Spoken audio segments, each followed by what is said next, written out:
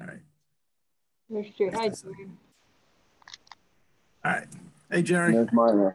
Oh, so everybody, maybe you should all mute yourself for now, and maybe at the end we'll have a little time for question and answer, and you can unmute then. But until then, let's mute ourselves.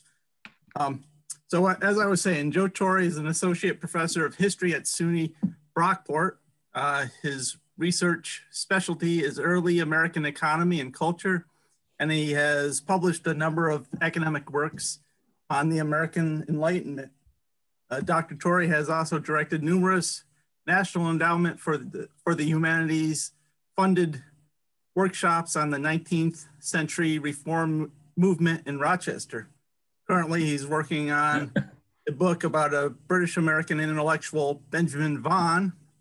Of course, I had to look up who Benjamin Vaughan is on Wikipedia.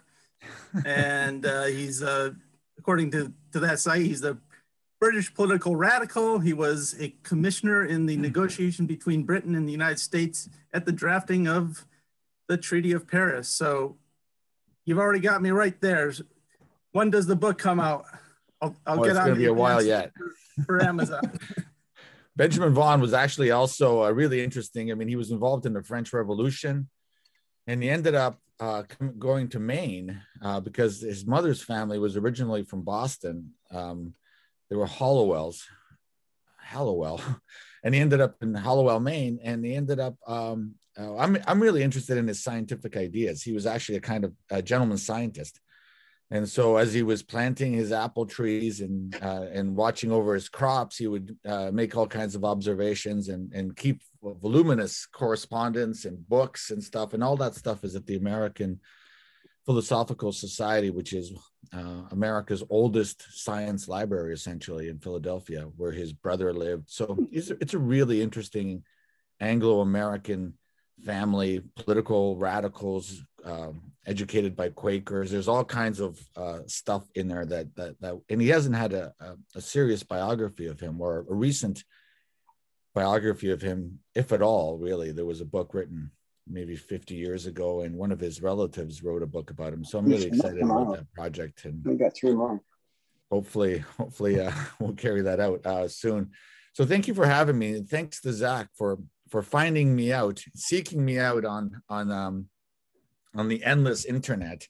And thank you for hosting me on this Black History Month, because I think, as you know, or as you might know, Douglas, which is going to be the focus of what I have to say today, is one of the reasons that we have a Black History Month.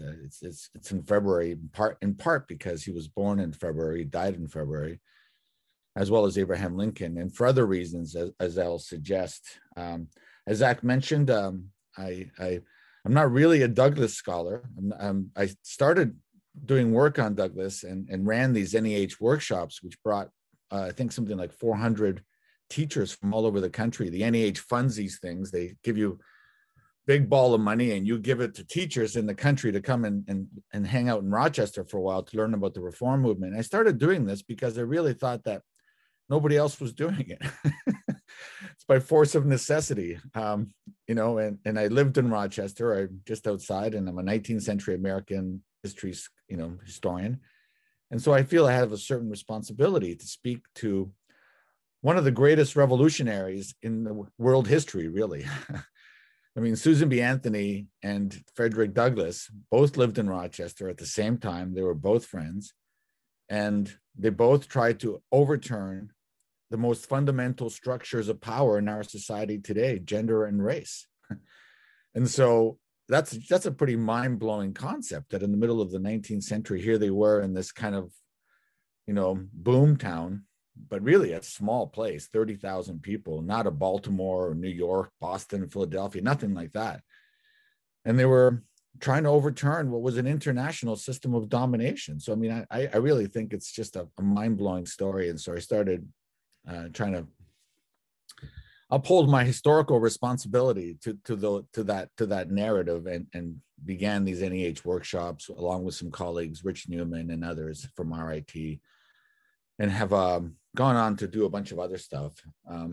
So I wanted to, I'm going to put up a PowerPoint if you don't mind.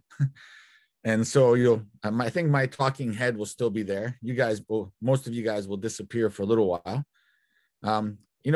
Zach, there's also a closed captioning on this. If somebody, I use closed captioning in my classes because just for greater accessibility. But if you guys don't use it, don't use it. It's entirely your call.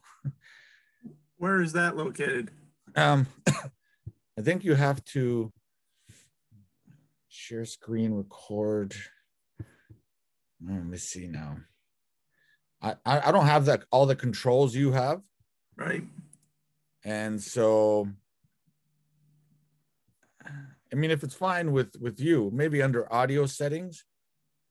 I started using it in one of my classes because I actually have a student who's fully deaf, and she's a wonderful teacher and student, and we had to figure out how to make it all work, and we did. But if it doesn't work, if it doesn't matter to you, I just thought of it as an afterthought on my part. I apologize. I didn't mean to interrupt. Let me put up the PowerPoint and get that going, and we can start to talk about Frederick Douglass and some of the broader. Oh, you got to enable share screening on my part. Yep, will do.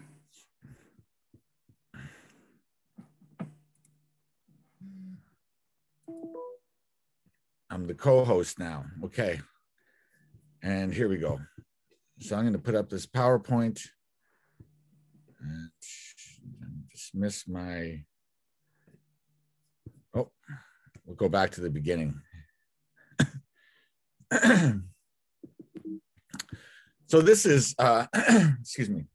So this is Frederick Douglass in 1847 at the time that he moved into Rochester. And I'll come back and talk about his physical stature and his presence and his, charismatic physicality, if you will, momentarily. Douglass was often referred to as the most photographed man in the 19th century. And that wasn't by accident. I think he understood very well the power of photography. And he understood how the minstrel shows, for example, as representations, popular representations of African Americans had diminished their dignity and their humanity. And so in all of these photographs, you see that he's always very, he's got a very focused look. He wants to be taken as a serious person, which of course he was. He was a very serious intellectual, a great, courageous abolitionist, a charismatic speaker, tremendously powerful person, and he doesn't want to come off as a joker and somebody who's going to be diminished. And so his portraits are amazing because he understood the power of photography. He understood that he needed to represent the African American people, enslaved and free. And so he took this very seriously, and he posed for hundreds of photographs, all of which represent a counter narrative to the popular representations of African Americans of the time. And this is 1847 when he would have moved to Rochester. Zach mentioned that he found me through this project online. This is a project that was started by my colleague Carvin Eason, who's a communications professor at the College of Brockport, at SUNY Brockport. And Carvin is a documentary filmmaker and actually made a really excellent film about the protest in July of 1964 in Rochester, New York, which were part of that whole sweep of 1960s protests in urban centers all across the country, from LA to Chicago, Detroit, New York City, Rochester, and so on. And so Carvin decided that for the 2018 celebration of Douglass's birth, he would engage in this broader project to create a walking tour of Douglass's experience in Rochester and to celebrate his statue. So if you go to douglasstour.com, you can find a map, and you click on that map and you will get narratives that I wrote. And you can actually click on a little button and it will read it. You can read it if you like. It's they're approximately 400 or 500 words or 300 words per site. Or you can have an audio tour, if you will, virtual audio tour that somebody else reads. And this is another, increasingly at Brockport, we're focusing on what's called public-facing history. And that, the way most people consume history in the world, in America, is not through academic classrooms, and it's not through academic books. It's through these experiences. So hopefully we're trying to have a broader footprint in that world. And hopefully you'll find this to be a meaningful experience for you and your friends. And one of the parts of the project is they've taken the Douglas statue, which I'll show you momentarily, which was theoretically the first statue raised to an specific African-American person in the United States. And they made a replica of it, or replicas. I think there's 13 of them. And they put them all over the city in various places where Douglas had an impact. And so this one's at Mount Hope Cemetery, where Douglas is buried with his family. His wife and daughter are also there. Two of his wives. He was married twice. And if you have a phone with a QR code reader, you can just walk up and sweep it, and up will come the tour with the voices and the reading and all that stuff. It's a very nice project, but it's had a tremendous impact locally. Here's his gravesite, which is at Mount Hope Cemetery, and I used to take students to all the time. And so I wrote these narratives, and these can be read to you if you like. And on the right-hand side here, you'll see all the different places that he was an influential part of Rochester's life, if you will. So, an excellent tour. Zach found me that way, but hopefully you guys will have some time to do that. And Zach, if you like, I can send you a bunch of other stuff that's available, locally. Like Rochester has a number of walking tours that you can sort of take online and do things like that. So if you guys can't, get out and do museum tours, maybe you can do some of these virtually. I would like that. And then I'd also like to look at stuff for post-COVID when we're allowed to go back out, because we'll be wanting to come to Rochester, and there's a lot of interesting things to do up there. So maybe you can guide us there. We have a fabulous history. Not only Susan B. Anthony House, which of course was where she, lived, well, theoretically lived. She was on the road a lot, but she and her sister lived there, and really it's a revolutionary place. I mean, what I try and emphasize with my students is it's as revolutionary a place as Philadelphia was. What Philadelphia was to the American Revolution, Rochester was to the American Revolution reform movement, to the revolution of the reform movement. Okay, so it's and here's the statue itself, which was raised in 1899, and used to sit downtown, but now sits in Highland Park. It used to be by the Highland Bowl, and they've moved it once again because they wanted to make it a more central part of the city's life. And again, it's one of the few statues. It's the first statue specifically dedicated to an individual, an African-American individual. There were statues raised during the Civil War and the post-Civil War period to African-American soldiers, for example, but they were not the specific personalities that had affected change, at least in theory. One of my colleagues, Rich Newman, pointed out to me many years ago that, in fact, the Richard Allen, who founded the American Methodist Episcopal Church, the AME, in Philadelphia, 1794, he made the first church. And in 1816, he was ordained the bishop of the African Methodist Episcopal Church. Actually had a monument created for him in 1876, which was going to be it was going to be in the Philadelphia Centennial Exposition, 1776 to 1876.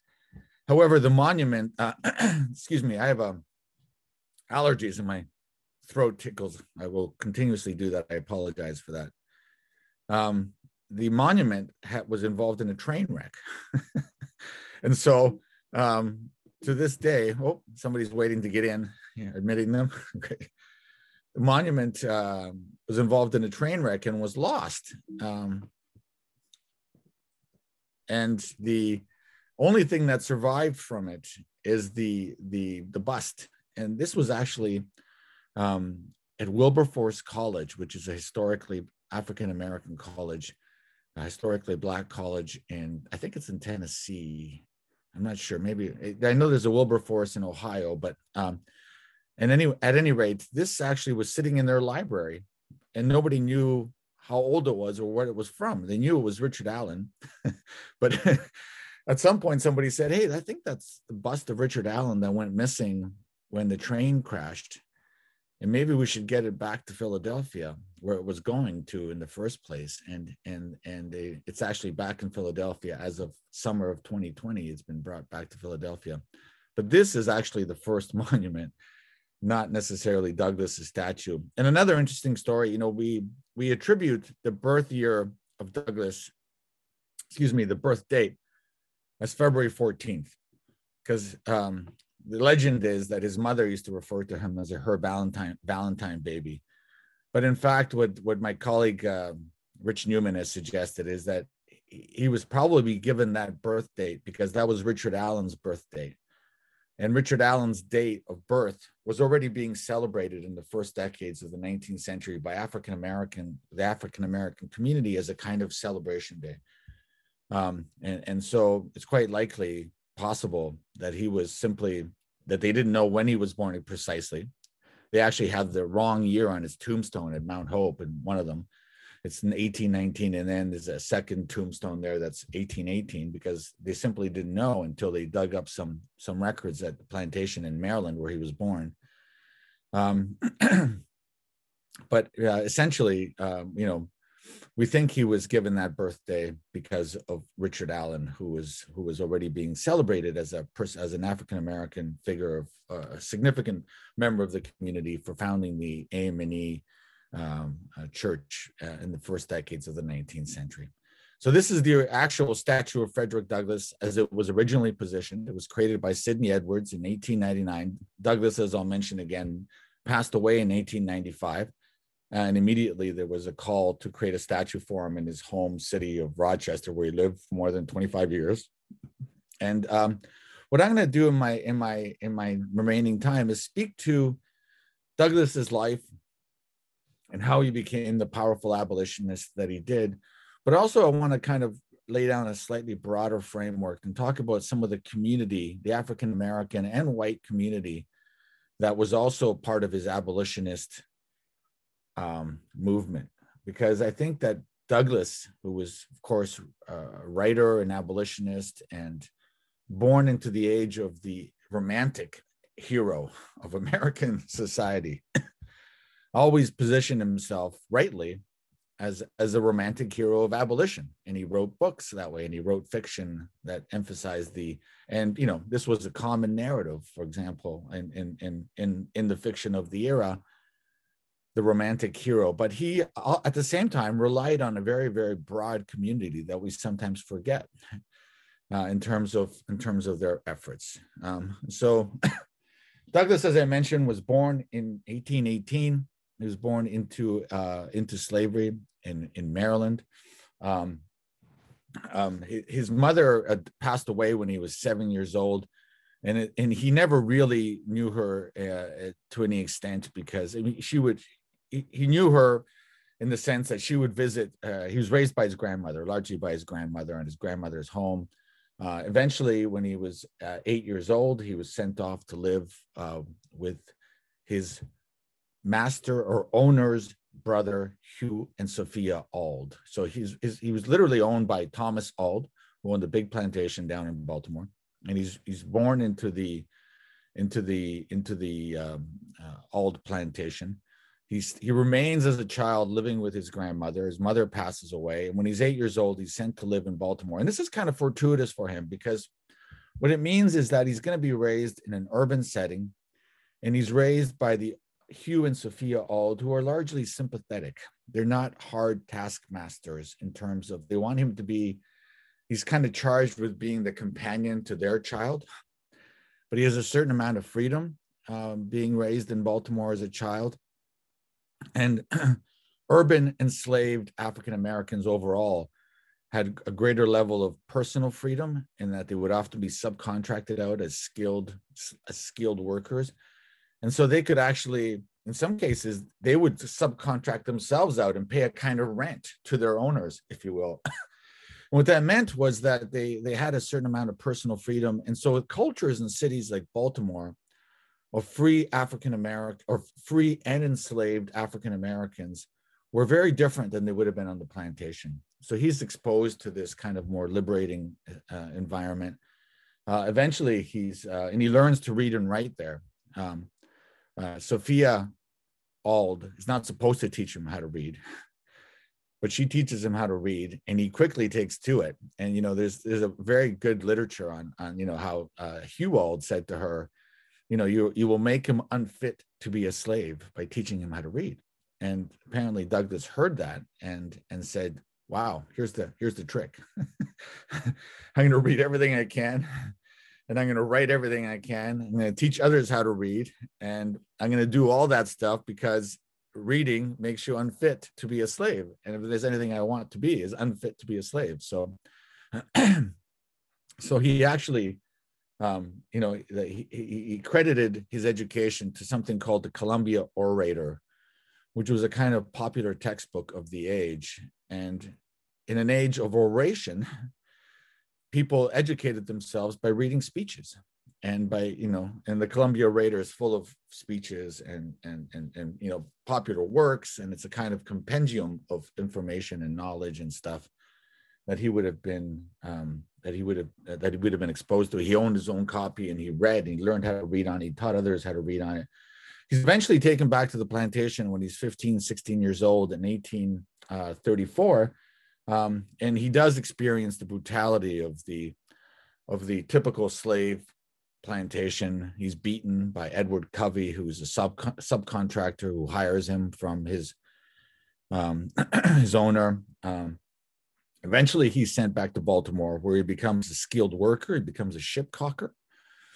Ship caulkers are the people who would tighten the ship up, who would put in the pine tar and stuff to make it a watertight vessel, which is very important. And there was a kind of skilled laborer on the Baltimore shipyards.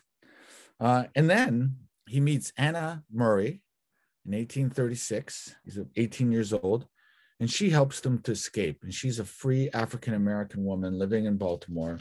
Baltimore is a significant free population, and he escapes. He grabs, he gets some papers, some passage papers from a free African American sailor, and he puts on a sailor's outfit, gets on a train, ends up in New York City. Anna joins him in New York City. They're eventually married, and then they move to Massachusetts, New Bedford and Lynn, Massachusetts. And in New Bedford is where he really begins to take off as a abolitionist and as an orator. Joanne is trying to get in, Zach. He takes off as an orator and as an intellectual, and it's in part because he joins the AME Zion Church. So there's the AME, the African Methodist Episcopal Church, which is founded by Richard Allen.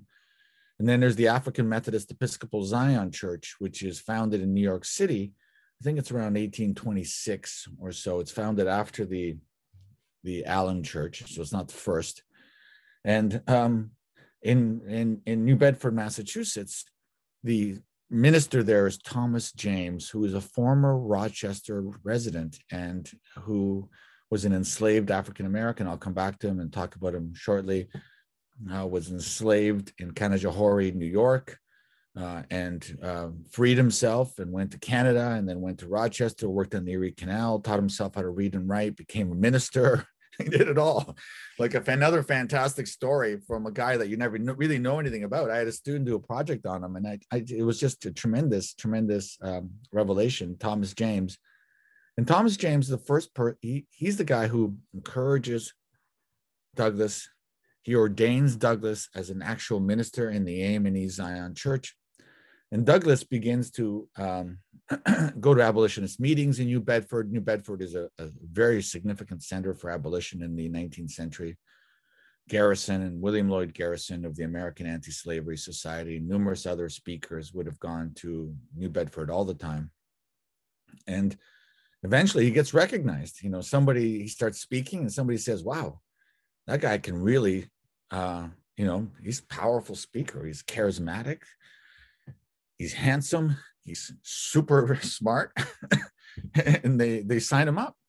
And the way that abolition worked at this time is they would sign you up as a speaker on a tour. And so he starts touring with the Massachusetts Anti-Slavery Society. And then he gets signed up by the American Anti-Slavery Society, which is the first national organization dedicated to abolition. It's run by William Lloyd Garrison, a famous abolitionist you might know. And he really begins to tour with a group of other abolitionists all over the country, including Rochester, where they come in, they do these talks.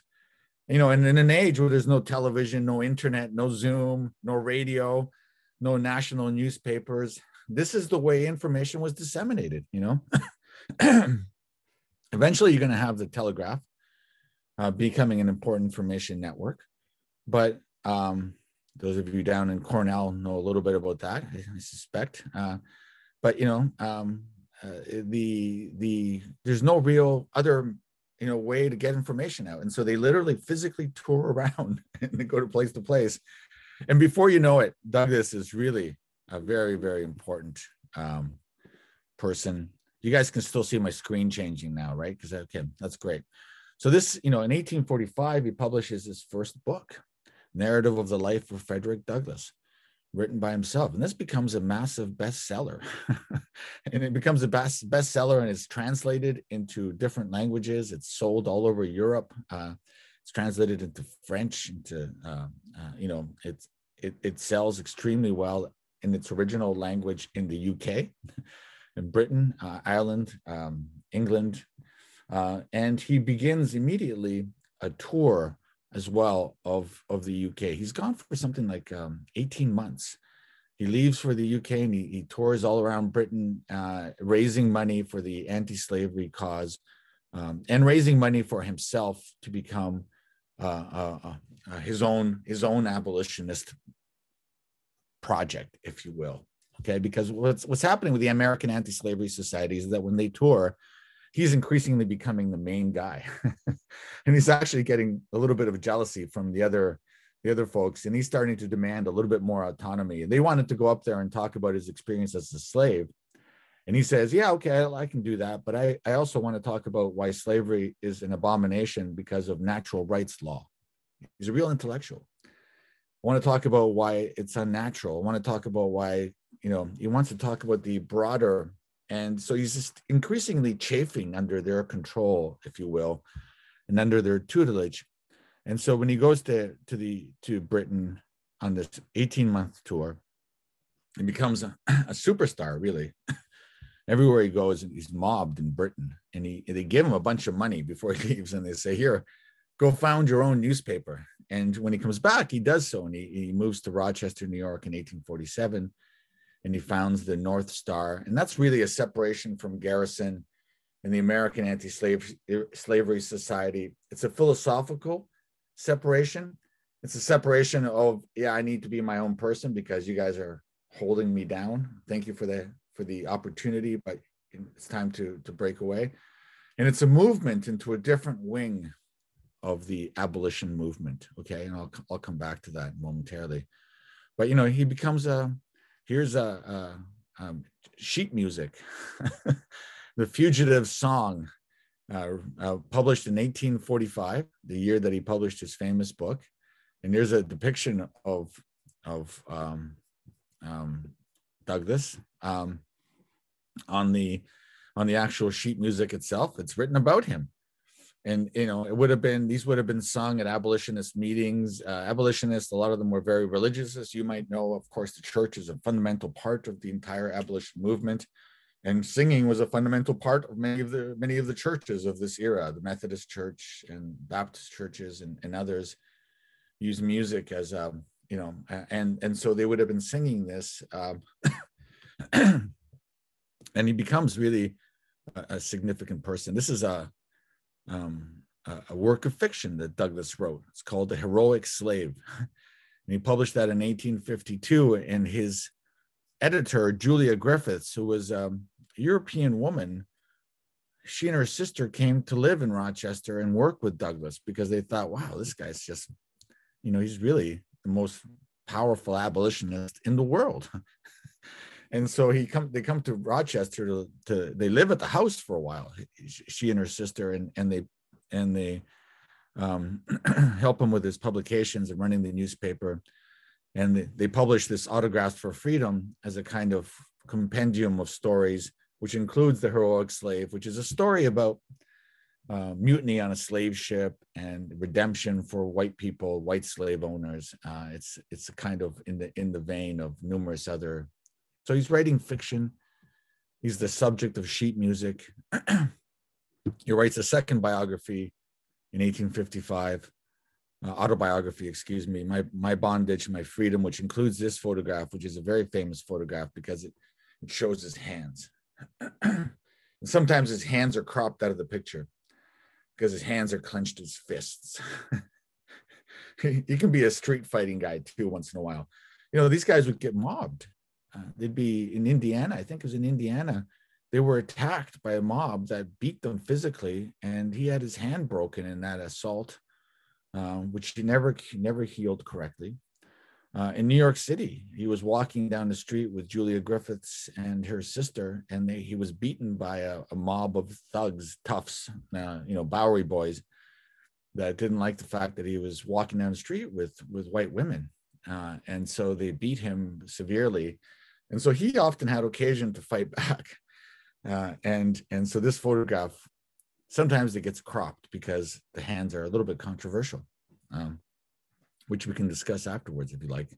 And this is the front cover for My Bondage, My Freedom. And I've highlighted here, this is a quote that is included underneath the introduction by James McCune Smith. And this is a quote from Samuel Taylor Coleridge that Douglass would have chosen for this book, right? By a principle essential to Christianity, a person is eternally different from a thing, so that the idea of a human being necessarily excludes the idea of property in that being. And if Coleridge, as you might know, was a famous British romantic and poet and intellectual, he wrote all kinds of books about, the way we think, how our brains work, and romanticism. And this is how we need to think about Douglass, I think. He's not just a guy who was formerly enslaved and was a powerful orator. He was also a powerful intellectual, and he really engaged with the foremost thinkers of his time.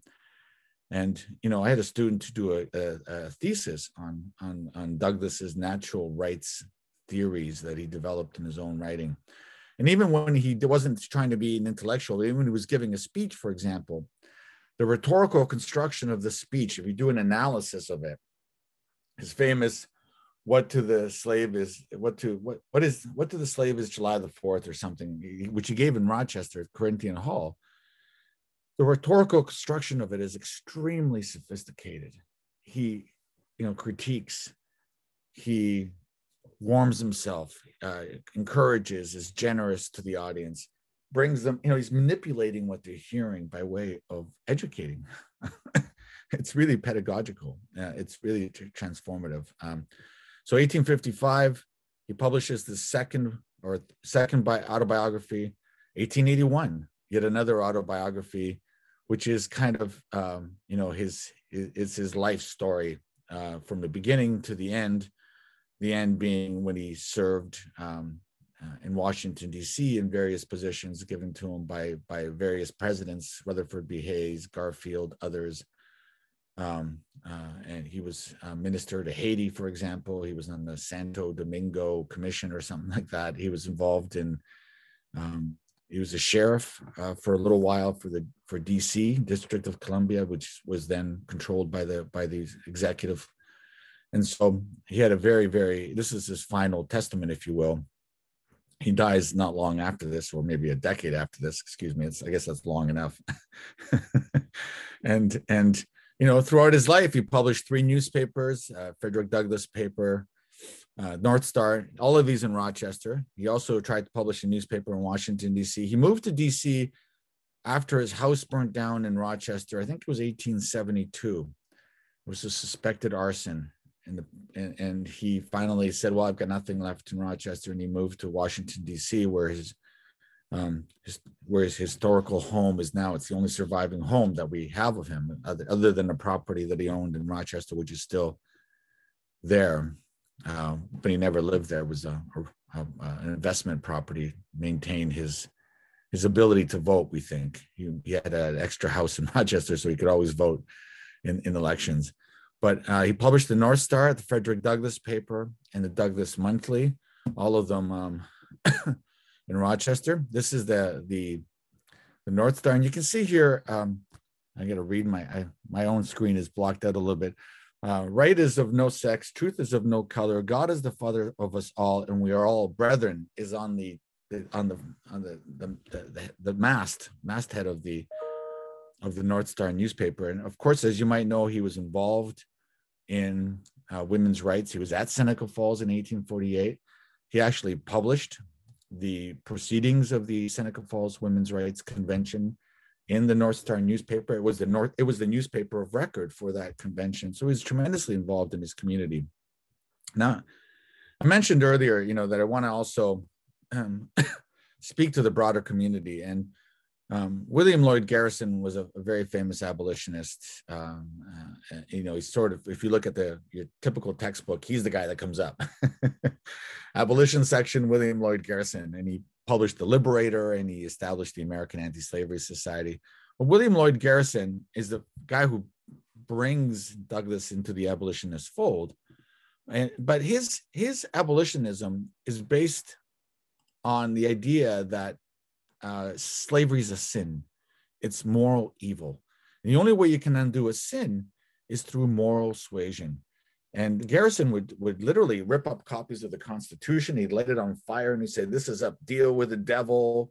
He talked about the North seceding from the South. And he said, it'd be better off if we seceded from the United States and became the North with no slavery, which for many enslaved peoples was lunacy, because basically you're abandoning us to these to these people that are going to destroy our communities and our lives and our and so Garrison's immediatism was really powerful, and many people continue to follow Garrison's idea that the only way to end slavery is through moral suasion and moral teaching, not through politics. But people like Douglass, eventually he broke away from that, and he broke away from that. Another person who was involved in the Rochester movement was Charles Finney, who of course was a Presbyterian minister and was credited with igniting the Second Great Awakening in Rochester in 1830.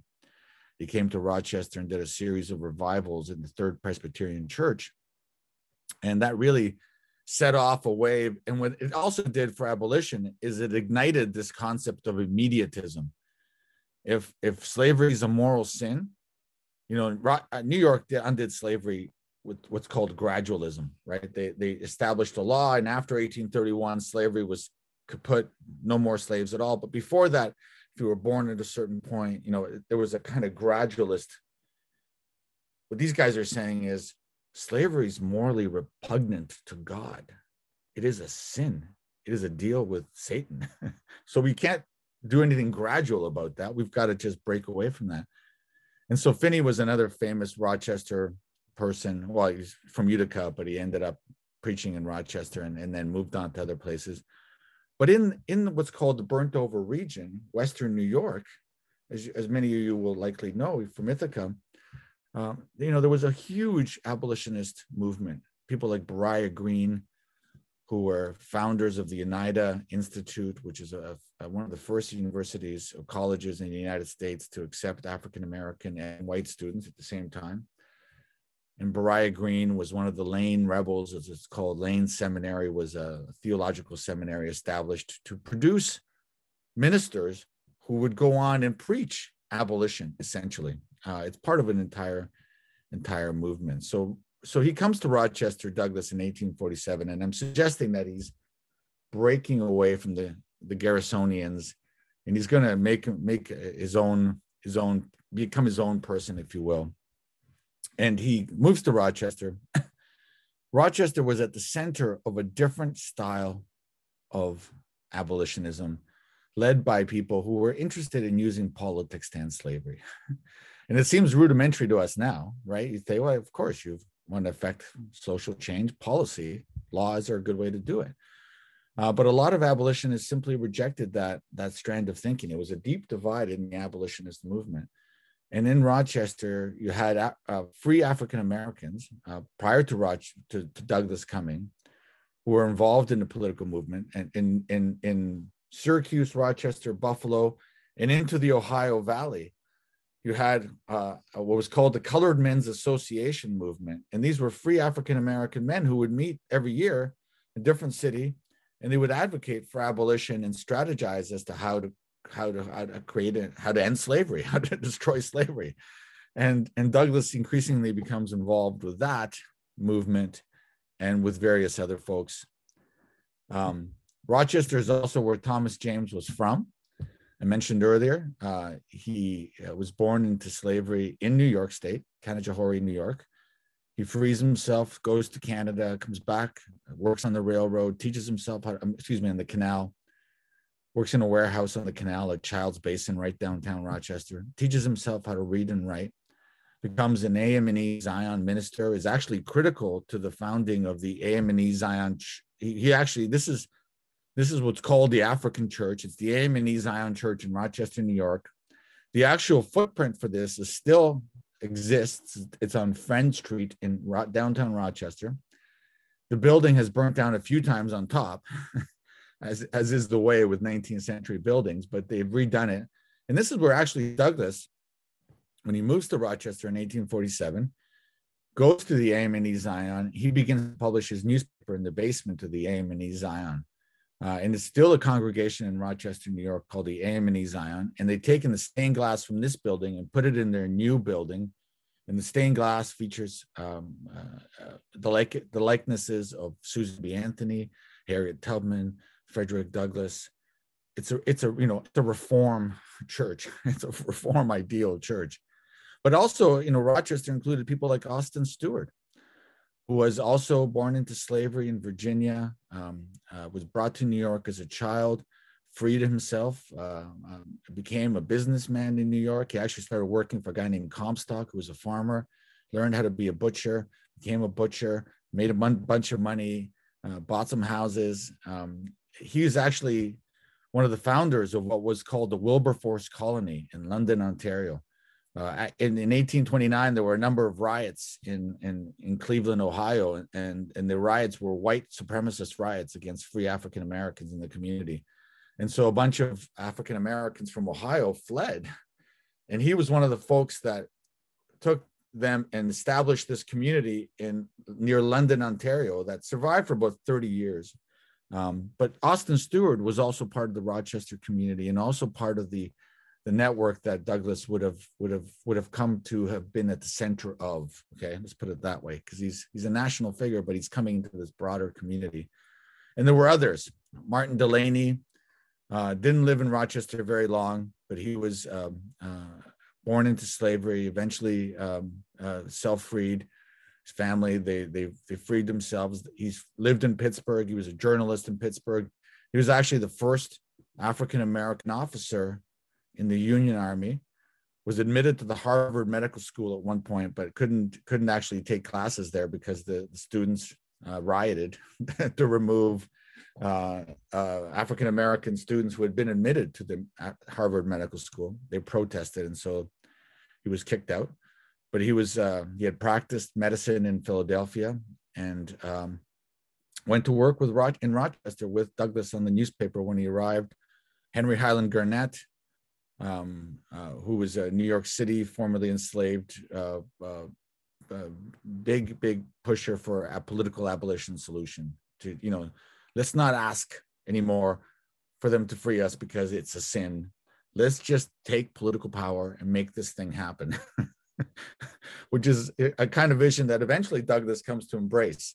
And they had a number of personality conflicts, but Henry Highland Garnett is another person who's an important part of this community of abolitionists living in the greater New York state area.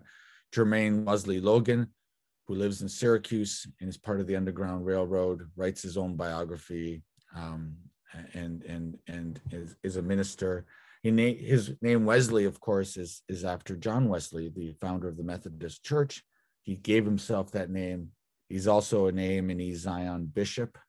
And he's involved in this famous Jerry's Rescue that you may know. If you're from Syracuse, you know that there's a statue downtown Syracuse dedicated to, after the Compromise of 1850, when you had the Fugitive Slave Act. There were increasingly huge conflicts in northern cities when fugitive slave catchers would come and try and take a fugitive enslaved person away.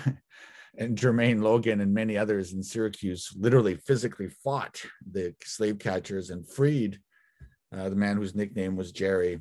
But you know, he's part of this prominent community of people that I want to emphasize. Harriet Tubman, who eventually ends up in Auburn, New York. Harriet Tubman, of course, was a great conductor on the Underground Railroad and led many, many African-American families to freedom from the South. She was also a Union Army spy. And in the papers at the University of Rochester, there's a quartermaster's payslip for Harriet Tubman in the Union Army for her espionage. She would be behind the lines, and she was one of the few, well, probably the only African-American woman that physically led. She navigated a contingent of Union Army soldiers through the South at one point into a famous attack to free 700 enslaved African-Americans. And also Harriet Jacobs, who lived in Rochester. And she, of course, in 1861, she wrote a narrative in the life of a slave girl, I think it was the title of the book, a very famous book published in 1861, late in the era. But before that, she had lived in Rochester and had actually operated an anti-slavery reading room in what is called the Tallman Building. And the Tallman Building is where eventually Douglass goes to publish the North Star. He sets up offices there and he publishes the North Star and all the other newspapers there. And Jacobs and her brother live with Amy Kirby Post, who some of you guys might know about a little bit. She's a Quaker, Hicksite Quaker abolitionist, a famous family in Rochester.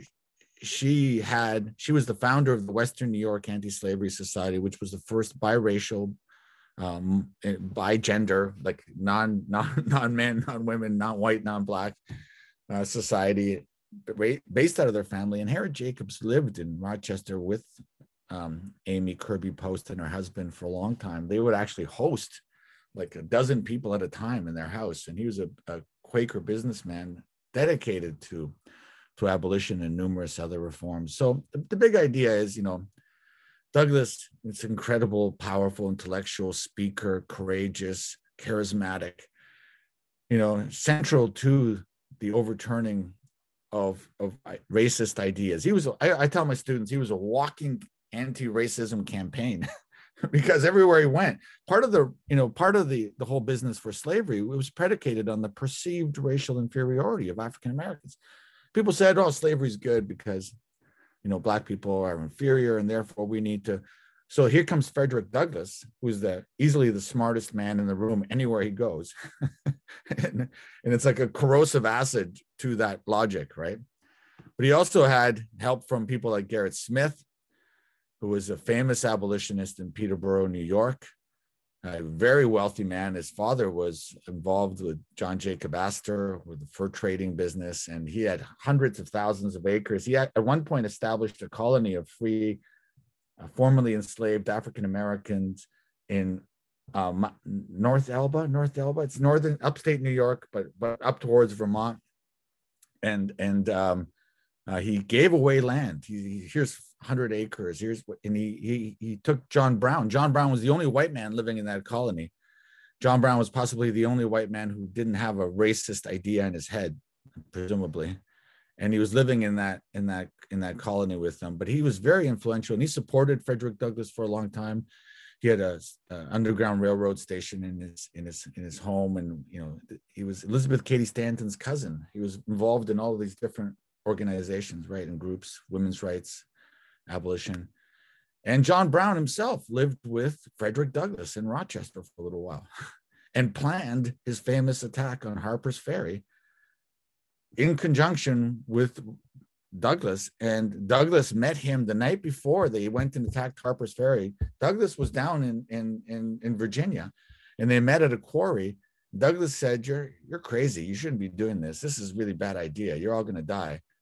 And it's quite clear that Brown possibly knew that. But, Douglass entertained the idea that maybe we need violence to end slavery. He started out with moral suasion, said, let's go to political action.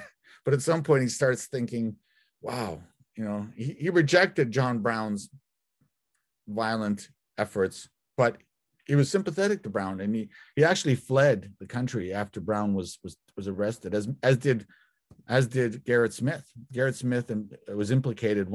He was one of the secret six who actually funded John Brown's raid on Harper's Ferry. They needed guns, they needed food, all that stuff. Somebody had to give them money, and there were six. The secret six funded that stuff. And so, Douglass was part of this broader community of abolitionists, which was tremendously powerful. And I know this is a very long quote. Maybe we don't have time to read it because I've sort of gone over time. Although I can stick around, there's no reason for me to go anywhere. If you guys have time, I'm glad to answer questions. Time is open. Oh, wonderful. And what I think, I keep saying that, and he's intellectually engaged with the zeitgeist of his time. He's a romantic. What he says here is, through the broad vision of a true philosophy, nothing in this world stands alone. Everything is a necessary part of everything else. The margin of chance is narrowed by every extension of reason and knowledge, and nothing comes unbidden to the feast of human experience. It's a providential vision, right? The universe of which we are a part is continually proving itself a stupendous whole, a system of law and order, eternal and perfect. Every seed bears fruit after its kind, and nothing is reaped which was not sowed.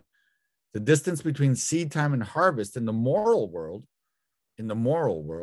may not be quite so well defined or as clearly intelligible as in the physical, but there is a seed time and there is a harvest time. And though ages may intervene, and neither he who plowed nor he who sowed may reap in person, yet the harvest nevertheless will surely come.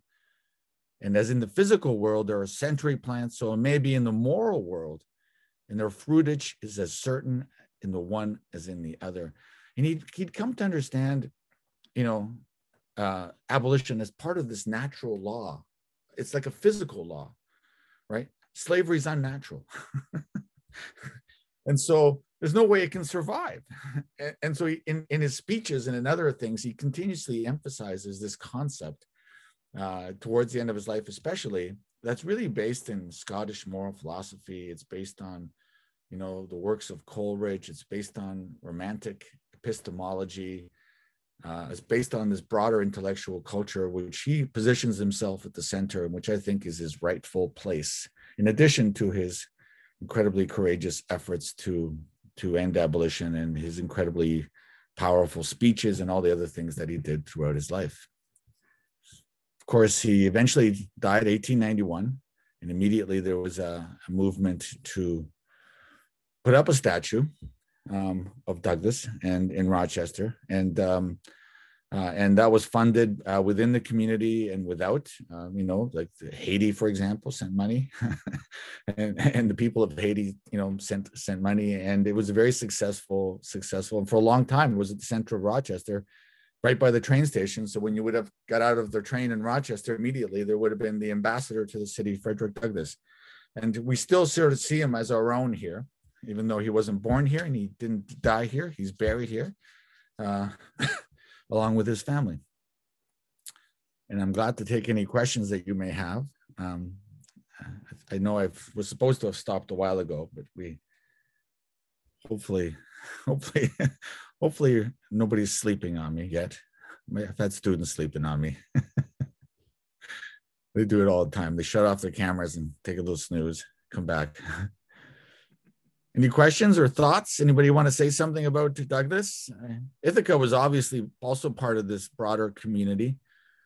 There were stops in the Underground Railroad all through Ithaca. I got my PhD at SUNY Binghamton, and as far south as I lived in Owego for a while, and I know in Owego, which is of course on the Susquehanna, in Owego, there were Underground Railroad houses right by the river, because the river itself, which just goes from the Chesapeake and cuts into this area, became a kind of highway. You know, you couldn't go up the river physically in a boat because it's a river, but you could walk alongside of it and get up close enough to freedom to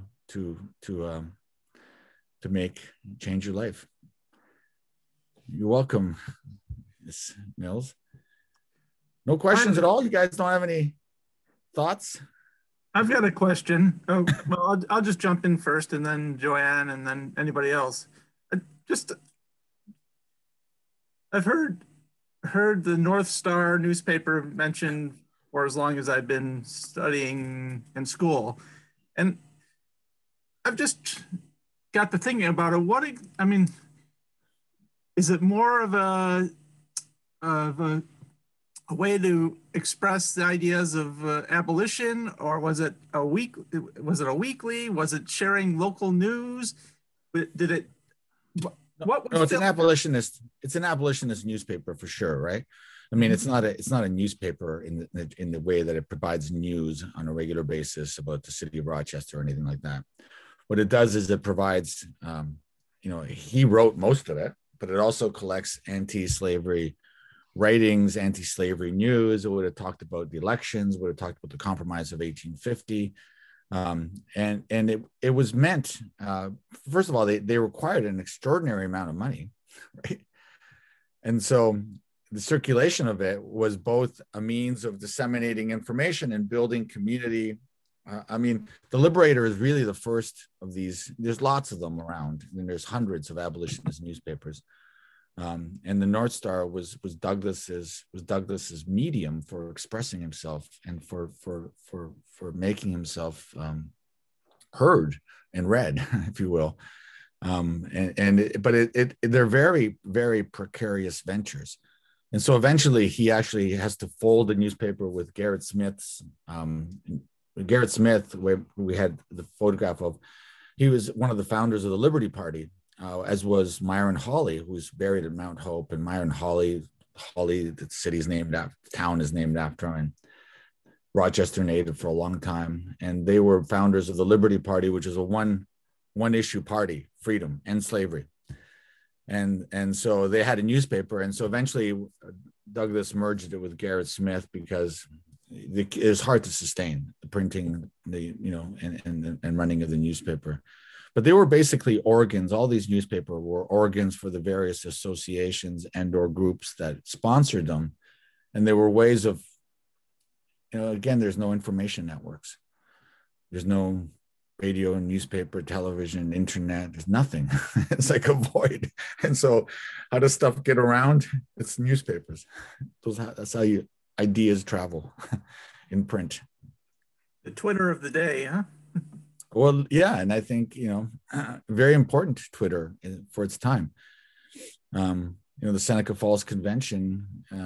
He goes there and he disseminates the information. He advertises it in the newspaper. There's a lot of it's a lot of power and value to them. Kathleen Gale. Yes, I just got yesterday. Something about the North Star, from the North Star, an article, current. I didn't realize until I got this email yesterday that the North Star still existed. The article is, 1 year ago, Ahmaud Arbery died in a very American way. So this actually, I don't know if the North Star was resurfaced or it was continuous or whatever, but I got this from Daryl Denning, who's a friend, a Quaker from Elmira, and he does his own Black Lives Matter on his own. He stands out and does Black Lives Matter every week, even though most of us don't do that. Right now he does, and he's in contact with other people. But this is very interesting to me that you can be a paid subscriber to the North Star now. Well, there you go. It continues as a valuable organ of dissent and this, the quest for racial justice. Yeah, I don't, absolutely. I'm not. I've seen it online, but I'm not familiar with who runs it. Well, there you go. Nice. And it certainly is not affiliated. There is a Douglas family. There is something called the FDFI, which is the Frederick Douglass Family Initiative. Uh-huh. And they were based out of California for a long time, and they just moved to Rochester recently. In 2018, they were involved in this project for the statues and all that stuff. I actually had them. I was the chair of the history department for a while, and they came and gave a talk at the college to students. And it's one of the descendants of Frederick Douglass who is still involved. And so, and they published they continue to publish his book. So I think the North Star is probably, it sounds like a completely separate project by another activist, as you say, Black Lives Matter activist. It's curious that you bring up your friend, the Quaker, who's still involved. And, I'm not a New York person, and I was born in Spain and raised in Canada and live now in the US, my third country. And I continuously trip across Quakers in my work, and they're a fascinating bunch. And the Hicksite Quakers in Rochester were critical to all of the abolitionist movements. I mean, it's across Lucretia Mott, who had a recent biography of her written by Carol Faulkner, who's a colleague of mine at Binghamton. We were students together, and she wrote a wonderful book about Lucretia Mott, who's a very important Quaker in Philadelphia. But Amy Kirby Post, who's a Hicksite Quaker in Rochester, and there's a huge community, Fairport, all over the place, even to this day, as you mentioned, Kathleen, they're still active.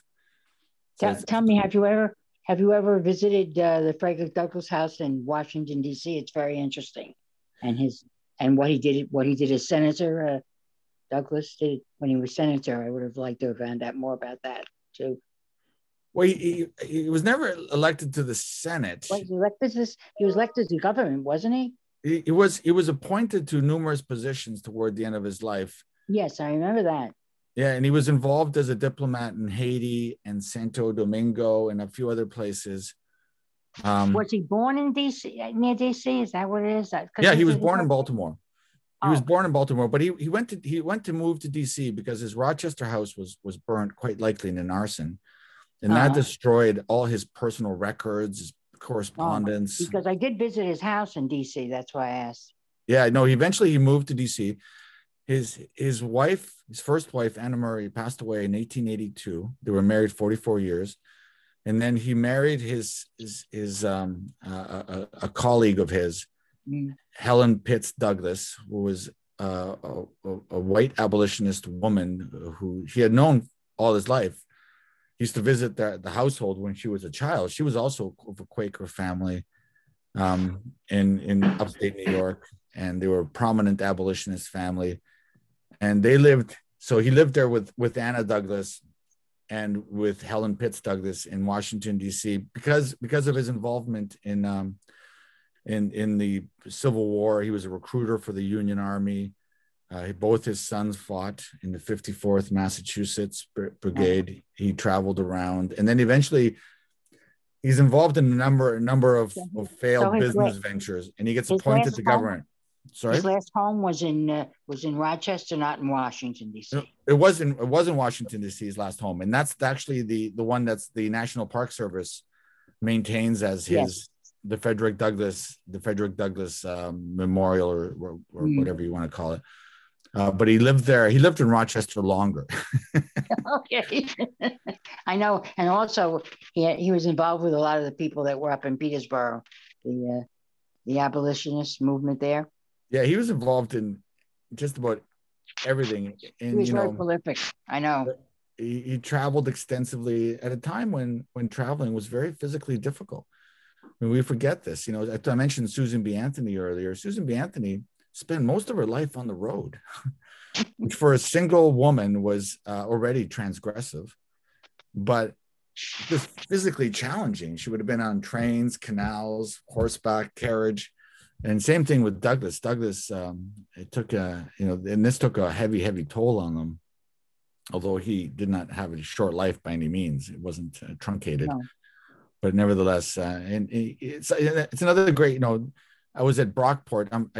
SUNY Brockport is in town of Brockport, of course. And there's a little museum there called the Emily Knapp Museum. And I was looking through some of their documents one day with a class, and I came across this African-American coal dealer. And he was the first African-American graduate from the University of Rochester. So which was like, wow, okay, that's great. And, you look through his life, and he was on the canal, working in Douglas. He knew Douglas. He was involved with Douglas, and he sets up as a coal merchant, which was traditionally, these are a dirty occupation, and there was almost racially segregated in some ways. But he sets up as a merchant and becomes a middle-class member of the community in Brockport, very affluent, sets up his big house. His daughter goes to one of the traditionally African-American schools in Washington, D.C., and she boards with the Douglases. Did Douglas also spend some time in London? He spent a lot of time in London. He was in England for 18 months in 1845, in part because once he publishes his autobiography, people know that he's now an escaped slave, self-freed person, and he's kind of a wanted person still. So he actually raises some money and sends it back, and they buy his freedom from his master, so he can travel freely, right? Because otherwise, that's how he got that's what I was going to ask, how he managed to become not captured. So he bought his freedom. Yeah, he raised the money, and even before he returned from his European tour, somebody had deeded himself to himself. But then he also went back to England in 1859 because he was fleeing. He thought he was going to get arrested with the John Brown thing. They had a warrant for him, and they were coming for him. And he apparently, somebody in Rochester was a very tight-knit community. And, though not everybody was sympathetic to abolition, there were a lot of people that were sympathetic to abolition. And apparently somebody was on the train with the guy who was going to serve the warrant. And as soon as he got off the train, went and said, Douglas, you got to get out of town. And he literally went to Canada, off to Britain for another 6 months. So he was in Europe or Britain, London, on two different occasions. He was huge in Ireland. He was very popular in Ireland, Scotland, traveled to Scotland. They spent a lot of time there as well. Significant points of time. When he was in England the second time in 1860, his daughter died in Rochester. She was only 10 years old. And she was buried in somebody else's plot for the moment. One of the abolitionist Quaker plots that were there. And then when he came back, they had her exhumed and put into, he bought a plot where he is today. The Douglas family plot is today. And that's where he's buried. His daughter, Anna, his wife, Anna, and Helen Pitts Douglas, his second wife. Did you talk about his wives? Were they active in the abolition? It's kind of a controversial subject, and because Anna Douglas could not read and write, and she was relegated really with raising, I think they had 5 or 6 children, and he was relegated to raising the children and maintaining the household, which is very difficult. They were often short of money, and he was always sort of pushing the envelope in terms of the funding of the paper and maintaining of his household and all of that kind of stuff. She was taken from her community of free African Americans in Baltimore to New York City, to New Bedford, to Rochester, to Lynn, and then to Rochester. And so she had a kind of tough life that way in terms of community. And she was always surrounded by really powerful women that were really interested in her husband, because he was this charismatic, intelligent, thoughtful, and so there were these charismatic, intelligent, thoughtful women that would flock to him. So the Griffith sisters, for example, actually lived in their house for a long time. And then there was Ottilie Ising, who was a journalist from Sweden or something, who came and lived in the Rochester in the household as well. And the latest biography by David Blight of Douglas, which is a formidable book. It's a fantastic book. It's here somewhere. He suggests that he probably had an affair with this woman. And I always tell my students, I can't imagine that. And there's no evidence to it, but it's a speculation based on their sort of continued romantic-like relationship over time. Well, she lived in the household. And what I say to my students is, I can't imagine how a man of his moral stature would have had an affair in his own household with his wife living in the household. That strikes me as impossible almost. It would be really transgressive. He was a very handsome man. I'm sure a lot of women were out after him. He was a very handsome man, and he was smart as hell, and he was charismatic. You know, you don't have to be handsome to be charismatic, and you don't have to be charismatic to be handsome. You don't have to be smart. He was the complete work. He was all of it.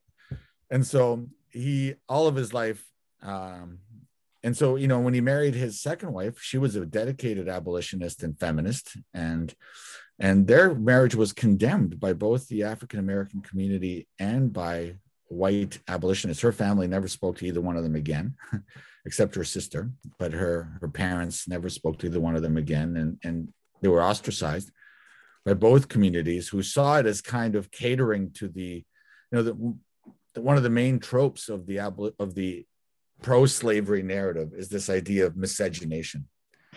If you free African Americans, you're going to have mixed race communities and mixed race children, and they constantly parade this as a kind of trope, as a horror show.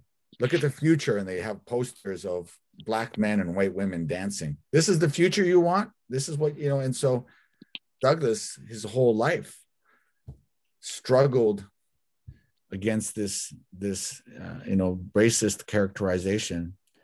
And when he married Helen Phipps Douglas, he said basically, you know, I am also mixed race. He was of mixed race descent.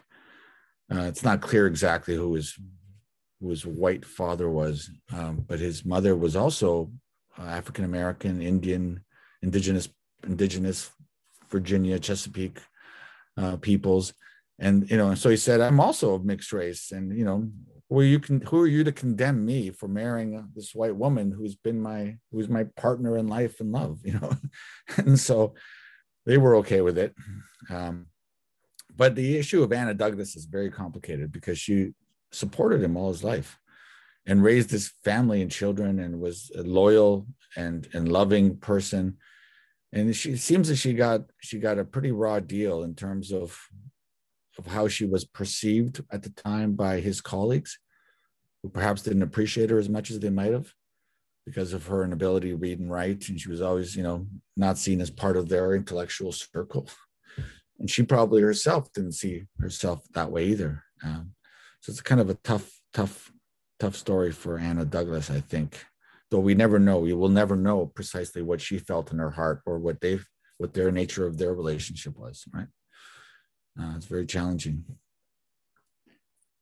Other thoughts or questions?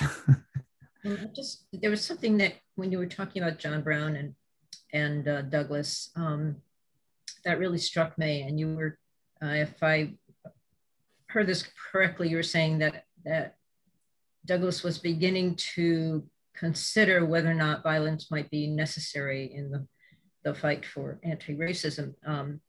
And I was thinking about some people's interpretations of Malcolm X and Martin Luther King, with Malcolm X becoming perhaps, I wouldn't say certainly not less militant, but perhaps not quite as, I don't know what the word, well, certainly not as rejecting of white allies towards the end of his life, and Martin Luther King developing a much, well, I would call a broader class, or less, I don't know if he developed it, but certainly by the end of his life, he was expressing a broader class perspective. And I think again, it's very hard to know what terms to use, because I wouldn't call it, he was radical in a sense all of his life maybe, but by the end, I mean, that Vietnam speech is just such an amazing critique of the American government. Sure, yeah, absolutely. And I was just wondering whether or not, maybe you could talk a little bit more about how Douglas was viewing the role of violence in a struggle that did not seem to be moving very much in terms of nonviolent. Well, you know, so, I mean, I think your question is a really good one. Was he, in a sense, radicalized over time or pushed into a different perspective over time as a function of his continued frustration with white reticence to end slavery and or, you know, end racism against Black men and women? And you're right. I mean, you know, Martin Luther King, certainly with the Poor People's March and with the criticism of Vietnam, was moving to a broader, he was getting away from the earlier church-based, you know, civil rights movement into a broader critique of American capitalism and society. And I think, you know, I don't think Douglas ever rejected anything in terms of how to end slavery, right? But I think, you know, he starts out with moral suasion, which I'm always been skeptical of, but I have no real evidence to be skeptical of, because I always think that the moral suasion camp, what could they offer Black people? You know, it's a sin. And so we need to, you know, educate white people to not sin anymore. But, you know, so African Americans in the community must have said, well, yeah, okay, that's great. It's good for white souls, but what about Black bodies, right? And so I think I've always been really skeptical of the dedication of African Americans to the moral suasion camp, although I have no evidence to on which that's based. I just think it's illogical. So when he comes back from England the first time, he's got it in his mind that moving to Rochester will bring him closer to this political camp, right? And he formally breaks only after the Compromise of 1850. I think it's 1851, 1852, that he starts writing editorials that say, moral suasion just doesn't work, folks. We need to end slavery by any means possible, to paraphrase Malcolm X. And if that means running elections, he actually supported the Free Soil, Free Speech, Free Men Party, which was, you know, Martin Van Buren's, and they were a racist party. Free soil, territory out west, easily accessible, cheap land for white men was their motto. Free soil, free speech, no more tabling of anti-slavery petitions in Congress, and free men, free white men. Right? And so, but he supported the Free Soil Party because he thought it was the best way to put a dent in slavery's armor. And so I think he was of the mind that anything that you need to do, he certainly defended himself when he was attacked, and he advocated self-defense when he was attacked, which was, you know, even then was an issue. Should we fight back, you know, physically, or should we just get beaten and trumble? No, he advocated self-defense. And you know, he started working with John Brown as early as 1847, and John Brown actually lived in Rochester for a long time at his house while he was, you know, trying to raise money. And so I think he thought John Brown's plan was crazy, it was folly, it wasn't going to work, and that was the main problem. But once war started, I mean, you know, he voted, he promoted, the Republican Party was of course created in 1854 with the Kansas-Nebraska Act. It comes out of that. And John C. Fremont in 1856 is the first Republican candidate for president, and Douglas supports him and, you know, campaigns for him. So I think you probably think it wouldn't work, but I don't think he ever would have taken violence off the table. You know, anything that ends this nightmare is what we need to do. Yeah, Kathleen, go ahead. Yes, sorry. I learned I forget, Auburn Prison, they had some kind of dramatic representation of African-American history. And the play was about just what we've been talking about Frederick Douglass, Harper's Ferry, and the play said that there were there were Rochester businessmen who funded, maybe 4 of them or something like that, who funded the Harper's Ferry action. But the play also said that even in Rochester, although I don't know why he went to Harper's Ferry then, Frederick Douglass did not believe in that because it was against the Union. It was against the Constitution. That's what they said. But I don't know whether it's a funny source for me to give to you. No, that's I appreciate that, because I think that could very well be the case. I mean, the Constitution was a document at the center of the abolitionist debate, right? Because Garrison said the Constitution is a deal with the devil. And then when Douglass moved his position over to the political side, he made that argument by arguing that the Constitution was actually anti-slavery, right? And so there were a number of articles that he wrote, and he embraced a kind of political abolition based on the defense of the Constitution. So I don't know what precisely he thought about, Harper's Ferry in terms of, the American government, the assault that it was on the American government, which it was, although Robert E. Lee was the guy who, put the Harper's Ferry assault down. He was the commanding officer in the troops that came to liberate Harper's Ferry. But, it's a very weird situation, because as you mentioned, he was there at Harper's Ferry the night before. Right. He was in a quarry, and the young man that he took with him, that was his assistant, his colleague in the abolitionist struggle in Rochester, stayed with John Brown. John Brown pleaded with Douglass, join us. And Douglass said, no, this is suicide. And the young man who was traveling with Douglass did stay, and I think was eventually killed in that conflict.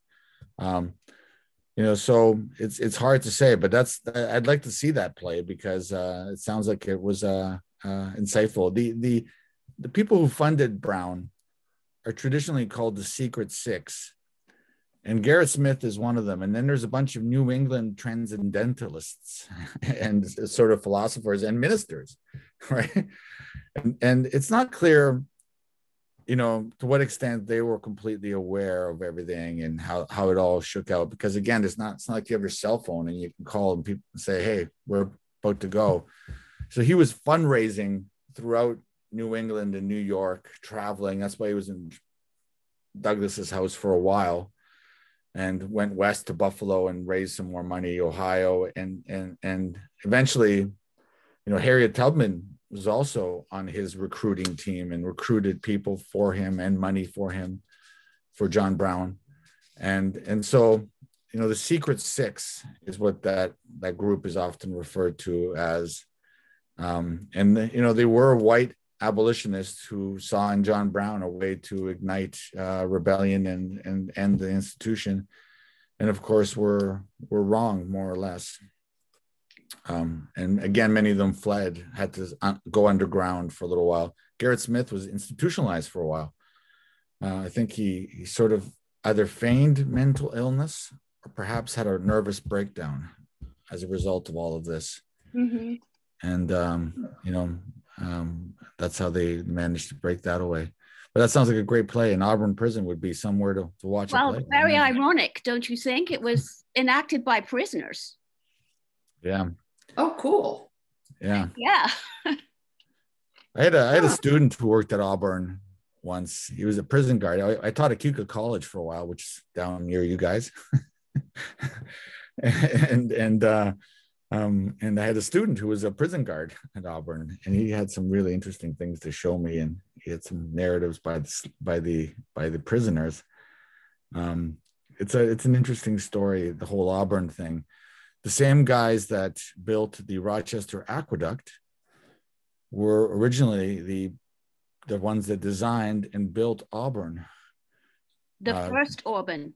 The first Auburn, yeah, and with the old historic, and it's stonemasons, and it was all about engineering, stonemasonry, building huge structures, And the original contractor, who was a designer and superintendent of the Auburn prison, came to Rochester to build the aqueduct. And then I think he died in the process somehow. And the job was taken over by somebody else.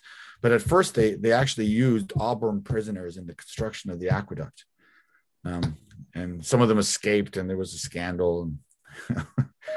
But Auburn was very innovative in many ways, including prison labor, which was subcontracted out as it is today to diminish the cost of incarceration. Mm-hmm. Any other thoughts or questions? Thank you for this opportunity. It's great to communicate with folks other than my students. I guess I have one more question. Okay, go ahead, Leslie. You're not using pocket sites, are you, for your tours? Pocket sites. I don't know what that is. Okay, it's what our History Center and Cornell and a number of other things in Ithaca are using. So it's another way of doing what you're doing with your barcodes. So it's called pocket sites, and you go on a tour and it calls up either video or audio or text for you to read as you stop at each site. Yeah, that's wonderful. You know, in the last 5 years, there's been an explosion of this stuff. There's another app called Albany Then and Now, which is also like a phone app. And if you're in Albany, you can tour around and they show you the buildings in both. And it's a photograph. You can slide with your finger. You can see what the building looked like in 1850, what it looks like now. So there's a lot of these around, but I appreciate that because so if you're ever in Ithaca and you get it, you can do the AME Zion tour, and you can do the Cornell tour and the LBGT tour. So there's a number of pocket sites available in the Ithaca area if you come over this way. I'll check it out. Hopefully once we're all out of this quarantine status. Maybe I've been closeted here for 18 months at least. Yeah. Well, thank you so much for making the time, and it was a really interesting presentation. Really covered a lot of interesting details, and everybody that attended, it's great to see you all. Thanks for showing up. But I'll be in touch. I gotta go back to refer back to what you said about some people that would be willing to do such similar thing. But in the meantime, because I said they'd be willing to do it doesn't mean they're willing to do it. No, they're signed up. Yeah, so you're gonna have to coerce them in your own way. Okay, and I would look up Sarah Albert if I haven't talked to her in a long time, but she was a great Ithaca character, and I will. I'll drop your name as where I got her name from, but I won't go beyond that. So thank you, and thank you all, and have a good afternoon. Take care, everybody. Yeah. Bye-bye. Bye-bye. Thank you.